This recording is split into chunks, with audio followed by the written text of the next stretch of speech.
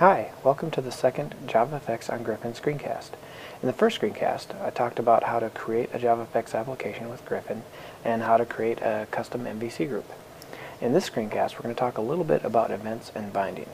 So this is where we left off. We had our default JavaFX display here from the application that the archetype set up for us, and we had just added a custom MVC group called cool and displayed a message from the group right below our existing JavaFX text. So let's actually add a control to our custom MVC group. Let's see how that's done.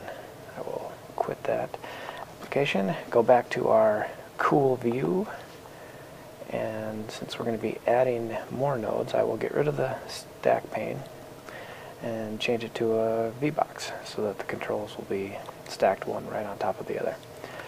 We'll use a spacing of 10 again, just like we did in our main group, and we will give it an alignment of center. Now the alignment property of a VBox is actually of type pos. It expects a value from that enumeration, and so what we're doing here is equivalent of saying pos.center. But one of the nice shortcuts JavaFX provides is that if it notices that you're passing it a string where it expects an enumeration, it will transform the string into all caps and check to see if that string represents a member of the enumeration. If so, it'll set it for you. So what it all comes down to is that you can write just center there and save yourself a little bit of time in typing. So let's add a button control as the first member of our VBox, and we will give it a label of cool click, and we will add an action handler so that it passes the click onto our presentation model. And we do that just by saying model, which is an injected property of this class, and we will call it onClick. Alright, so a couple of things about what JavaFX is doing for us here as well. When we pass a string as the first parameter to a button, or actually any control that derives from the labeled class in JavaFX, that includes buttons, radio buttons, checkboxes, and of course labels themselves. If you pass a string as the first parameter, it will assume that that string is what you want to display in the control. So if you're like me and you can never remember if it's supposed to be text or label or content or whatever the attribute or whatever the property is supposed to be, you can just pass it a string and be done with it. It's very helpful for people like me who can sometimes forget that stuff. And then the other nice thing that JavaFX is doing for us here is allowing us to set the onAction event handler using just a closure. Now normally in Java you would have to create an event handler to handle the action event type and write an anonymous inner class or something for this. But in Groovy you can just say, you know, execute this closure and be done with it. So that should give us a button that then passes the click onto our presentation model. So let's go add a handler for that in our model. This can be either a closure or a regular method. I will go ahead and make it a closure. So onClick is what we called it. And I'll define a closure, and what we'll do is every time the button is clicked, we will update the message property. Let's see, we'll make it say cool group click count, and we will increment a click count variable here. So every time the button is clicked, we will update the click count and change the message. And since that message is bound to the text of our group, we should see that message change each time. So I will go ahead and add a private int for our click count, and we will see what that looks like.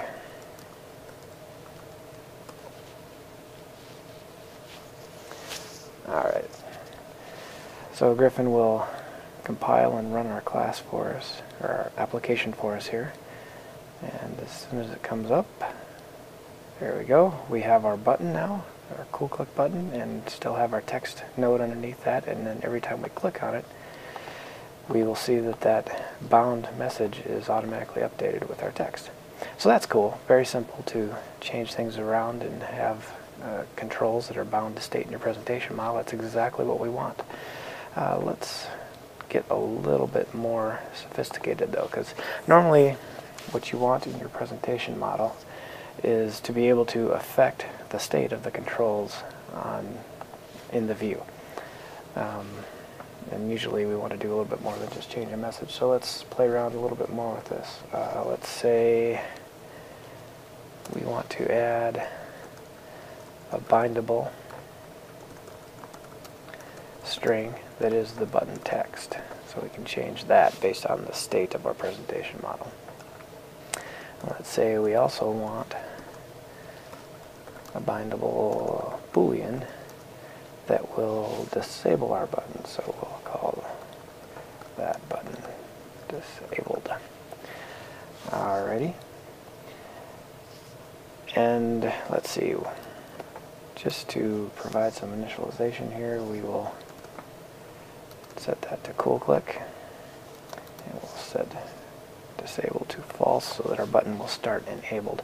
So what's happening here is when you provide an initial value to a property that you've marked as FX bindable, the AST transform will automatically set that initial value on the underlying JavaFX property for you. So it does the right thing. It handles it automatically. So let's add some logic to our presentation model here and say if the click count is less than 5, say, what we want to do is just change our button text to say something like cool. Click again. And if we get to 5 or more, we'll change our button text to say that's enough. And then we will disable the button.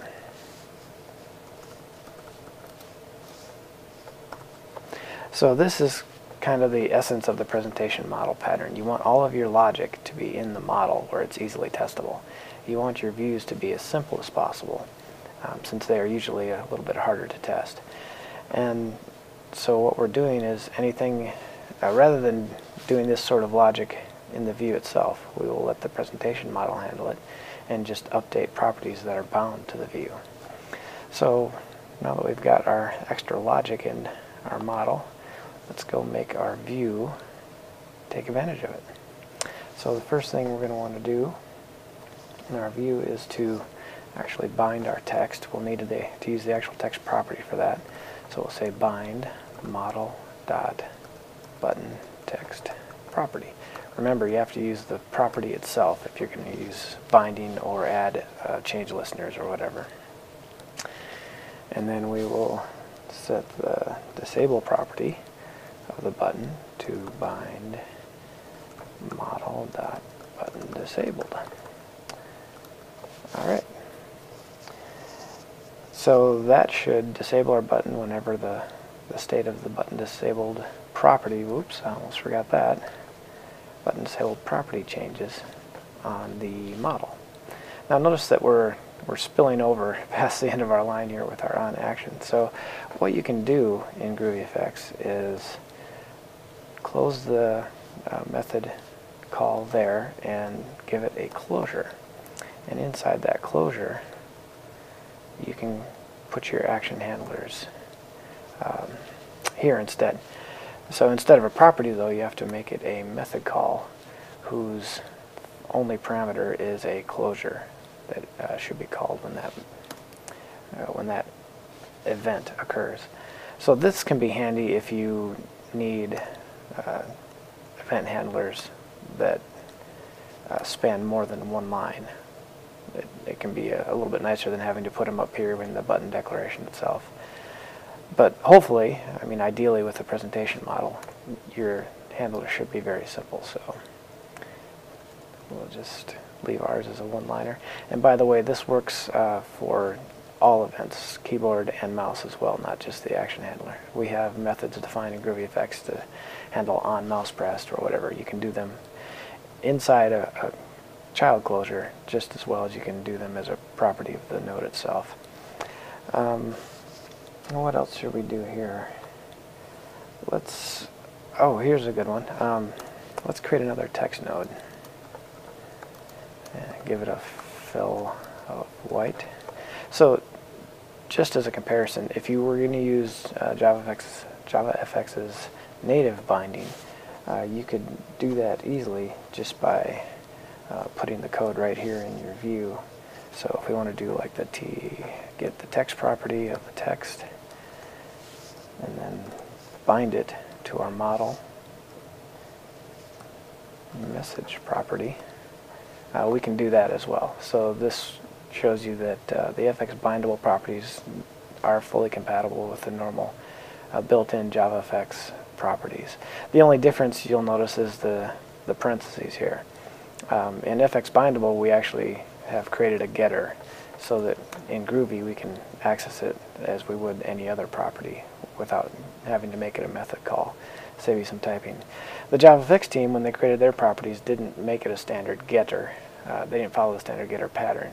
And so text property is the actual method call you have to make there. So it's a little bit of an impedance mismatch between the GroovyFX properties and the built-in JavaFX properties. I could certainly wish that the JavaFX team would have followed the standard there and made it a getter, and that would have allowed us to just write it like that. But that's just something to be aware of. So let's save that and give this a run and see if we have all of our binding and events working properly here.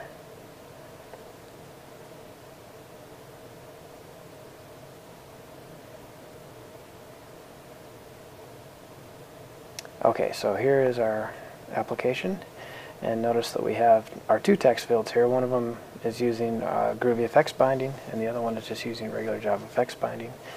When we click, we would expect our text on the button to update, which it did, to reflect this change in state of the presentation model. And both of our text nodes are bound here, and you can see that they worked well. And so we should be able to click 2, 3, 4, and a fifth time, and whoa, that's enough. Okay, so everything worked great.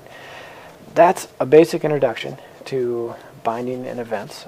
You now know how to create controls in your views that can pass events right through to your presentation models, and how to bind state in your view to the state of the presentation model that changes based on the logic it contains. So that should give you enough to get going creating your own more sophisticated MVC groups with Griffon and JavaFX. I hope we'll see you back here at the next JavaFX on Griffon screencast. Until then, happy Groovy coding and happy JavaFX coding.